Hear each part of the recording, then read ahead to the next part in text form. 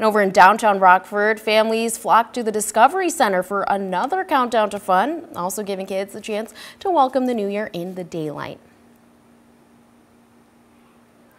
Waiting on the local museum's first and second floors, kiddos clung to their cups of confetti, ready to throw with the hourly ball drop. Once the paper fell to the ground, kids cleaned up the fun mess for a scientific activity. But besides the countdowns, families like the Mulligans appreciate the museum's early welcome to the new year.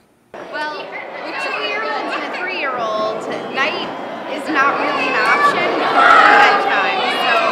Yeah, plus we normally kind of wake up early with the kids and work, so it just makes sense to celebrate during the day.